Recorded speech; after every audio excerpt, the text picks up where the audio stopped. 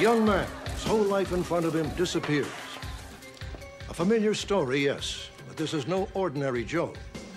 Joseph R. Cooper, perhaps the most loved sports figure in the country, vanished. According to Mrs. Elsie Melcher, a neighbor who asked not to be identified, Joe Cooper left his house 2 weeks ago.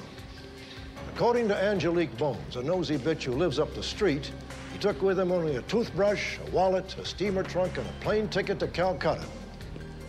Police theorize several possible scenarios of what happened with a man affectionately known to the world as Coop. Well, I don't know where the hell he is. For all I care, he could be hanging by his neck in his fucking closet. Scenario number 1. He's hanging by his neck in his fucking closet.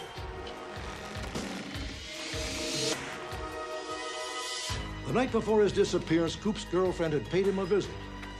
According to friends, they had quarreled.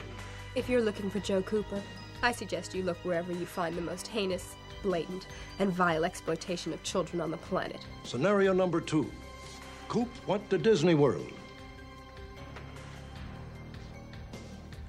Here is a photograph of Joe Cooper taken just days before his disappearance.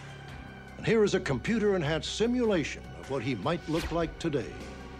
Oh, come on, Miss Reed. It's the dance hall car. These are not the kind of people to be looked up to or emulated. The severed and mutilated head was stamped and postmarked Denver. The owner still has not stepped forward. Update: the disappearance of the Milwaukee Beers BASEketball star. When Joe Cooper discovered that most of the workers in the Beersware factory were youngsters, not even old enough for prostitution, he personally flew to Calcutta. His new all-adult workforce now makes a decent wage, enjoys full medical benefits and in-house child care. All of us here are glad that such a terrific human being like Joe Cooper has returned. If I were a woman, I'd sure like to be his girlfriend.